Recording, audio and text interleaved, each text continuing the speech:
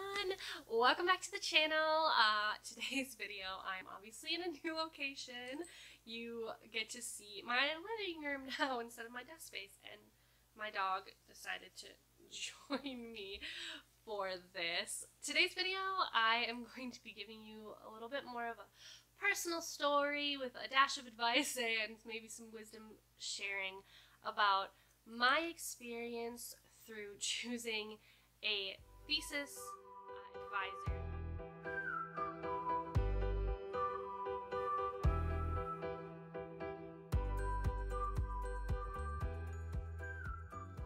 Alright, so this is going to be really exciting because we are going to be going on this journey together. This video is going to be all about the beginning of this journey for me choosing a lab to work in. I have not chosen one yet. I'm going to go through the process up until now, and I want to take you through this journey with me. I really want to say that this is a work in process. I know that there are going to be hiccups along the way.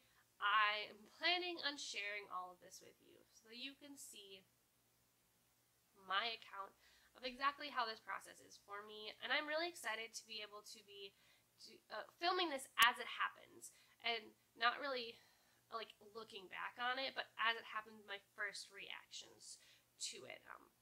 And I hope that you are excited about it and that you are interested in it. So my experience with PhD graduate programs and primary investigators or PIs thus far has been that when I went to apply for programs, I looked at the research that was being done in the department that I was applying for. I did look at some specific PIs. I kind of delved more into their research topics, ones that I thought I was kind of interested in. And for me, I was just really making sure that there were some areas of interest that I had that aligned with the program. I wanted to make sure that I would be able to find something of interest for me, something of interest for me to work with. I did know that that was a very important part of the process of getting your PhD. What I didn't know at the time and didn't do was I did not email any PIs specifically to ask them about working with them or to ask them about the program or anything. I was kind of just doing my research on the side. I know now that it can actually be encouraged to email PIs you're interested in to start that dialogue. You can let them know you're applying. Sometimes in the application process, they want you to already have that dialogue, so that is something to definitely think about. For me, not doing that didn't affect me getting accepted. I still got accepted into the programs, and then that's when the real process of finding my thesis advisor has really began. Part of my program is that it's very important to make sure that the PI that you are going to work with has funding to support you through your years of a PhD. My program is designed to be about on average 5 years. The first 2 years can be funded through working as a TA or a teacher's assistant. And then the last 3 years primarily are supposed to be funded through being a research assistant in the lab that you're going to be working in for your thesis. And this is why it's really important that you make sure whose lab you're working in has funding to support your research assistantship. To this end, my program provided us with an Excel document of all the current PIs who had funding secured and who were looking to accept new students. This was a great resource because then you already knew they were looking for students, and you didn't have to have that super uncomfortable conversation of, I really like your research, but do you have enough money to take me on?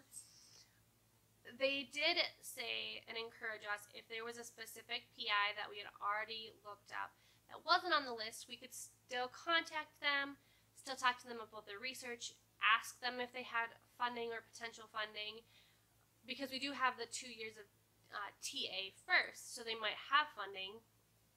So that was definitely something they encouraged us to do. They just kind of gave us a stepping stone with the document of already funded PIs, which for me was great. Anyways, it was our responsibility to then reach out to these PIs and set up communication and dialogue with them. This part has been a pretty straightforward process for me. My program is designed so that the first year you complete 2 or 3 lab rotations in different labs to get to know the research that's being done and the lab environment, and to get a feel for the PIs as how they would be as an advisor.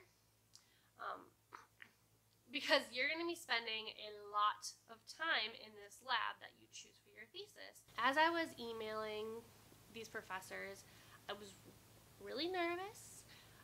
I'm going to be honest. But I kept my emails short and to the point. I just stated that I had interest in completing a lab rotation in their lab, asked if they would have time to meet with me or speak with me.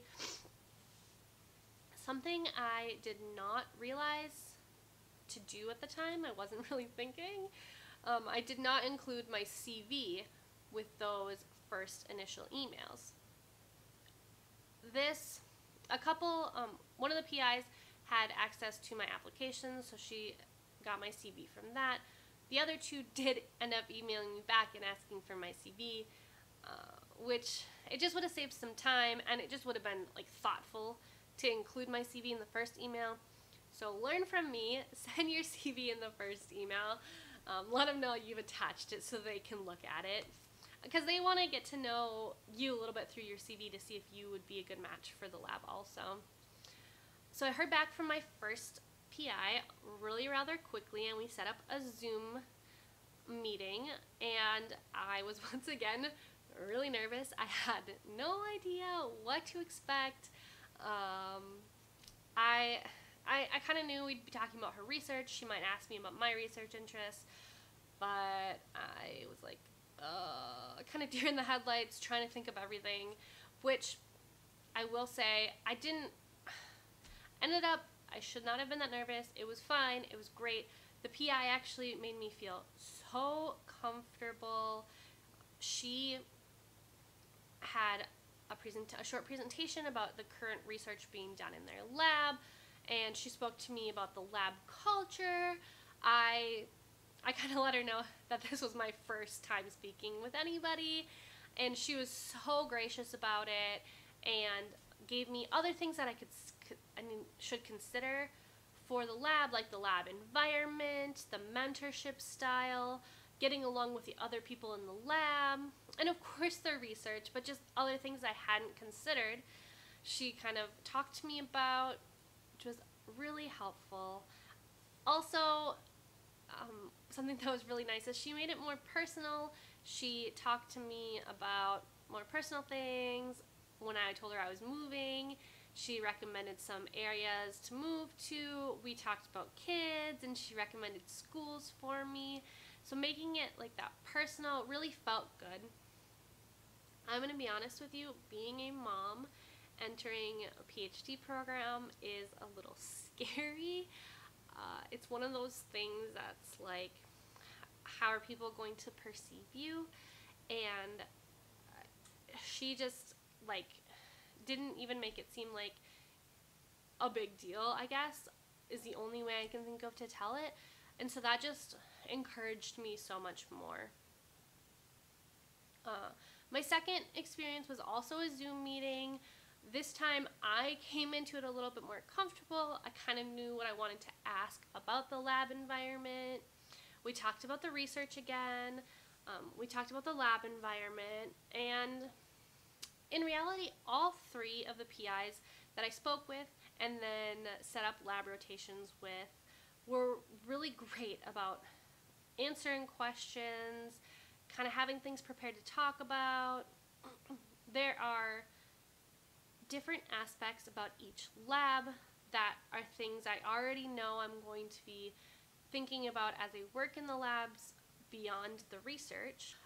For example, with this, one of the PIs is new to the university, more recently out of her postdoc, so I'm assuming that it'll just affect the feel of the lab. It'll be a little bit different compared to another PI who's been with a specific university for a long time has a larger lab. The first one that's just getting started, I know there's going to be less students. It's me and one other master's student entering this fall who are going to be starting together in the fall. So just those different types of environments. To be honest, I'm really excited to see those. I don't know which one's going to be a better fit for me, so experiencing them is going to be really important. Also, the third lab, interestingly, is more of a collaborative lab. The PI works with several other PIs in a collaborative situation. And the PI that I have talked about working with, it also has a joint appointment outside of Biological Sciences department, which is the department I'm in. And I'm really excited about the collaborative environment because my experience with forensic science is just shown me how much collaboration in science is important and exciting. So that is a completely different experience that I'm really excited for also. So I have thought a lot about how these different environments could affect my experience getting my PhD. And I've also tried in the abstract to think about which environment is going to be the best fit for me, and it's really hard to think about. I do have a little bit of experience in a research lab, being that I did a master's research project, but it's a little bit different because the department was rather small compared to this department, so it's just a little bit different that way. Also, the amount of time I will spend in this lab is significantly greater, so it's not something I can just survive for a semester if I don't like it. I'm gonna be there for a long time, and it's really important. I've also read a lot of stories online recently about how having a bad PI or a bad lab environment can really negatively impact an experience, and I'm trying not to let those things freak me out, but it's something that I want to take into consideration, right? I want to make sure that not only am I going to enjoy the research that I'm doing, but I'm also going to enjoy the environment I'm doing that research in. Part of this, for me, has been interesting because I don't really have one specific area of interest that I am most interested in, dying to work in. In some ways, it's made it harder for me because in all of these Zoom meetings, they of course ask you what your areas of interest are, and that's part of because they want to make sure that you're going to be a good fit for the lab too, right? You're trying to fit from both sides. For me, unfortunately, it's been a really hard question to answer because I'm trying to get out of my master's project, which was so specific, and enter this new phase where I'm trying to explore these other areas of interest that I have, but they're kind of more vague right now, and the more I try to dive into see what they are specifically, the more difficult it's become for me, which is part of the reason why this program having lab rotations is really important for me, because I'm going to be able to see firsthand how I feel about the research before I have to choose a lab to work in. And this is going to be something that I need. But for me, on the other hand, not having this specific research that I want to research means that I can prioritize the lab environment almost just as much as the research. For example, if two of the lab's researches are a little bit more interesting to me currently, on the paper level, reading the papers, I'm a little bit more interested in them than the third. I still have interest in the third, which is why I still decided to go through with the lab rotation with them. And I'm going to be honest, if that third lab has the best lab environment that I feel is going to be the most supportive, and while I'm doing the lab rotation, the research is still interesting, I might go with that lab, because lab environment is really important to me. As I already mentioned, being a mom, I really want to find the lab that's going to support me. And I know that there's people out there that have other circumstances that they may need support too. So I just want to encourage people to like find that support. I don't want anybody to work in like a toxic environment. I don't want to work in a toxic environment. So the whole process has been a balancing act of enough interest in the research to keep me motivated for years of doing research, diving deep into this research, while also still being in that really supportive lab environment with people that I can work with and people I can enjoy my time with. Where I'm at right now, I am really excited to just get started. I have spent so much time analyzing this decision that I'm going to have to make in the abstract of trying to think about the research and predict the lab environments. And I'm just excited to get started in my first lab rotation so that I can dive into the research and I can see firsthand how the lab environment is. And I'm hoping that kind of can halt my speculation. That's a problem I have. I'm just always thinking about the million possibilities, what if. So I'm really excited to get started in my first lab. My first lab advisor has sent me some articles to read specific to the research. That is one thing I will say. She emailed me for to let me know how things were going and ask if I had any questions. I did ask her if she had these articles to send me because I have a little bit of extra time now that I'm definitely not going to have in 3 weeks when we start, even though my little bit of extra time is dwindling the more tasks I get. But I have a little bit of extra time, and I want to go into this prepared.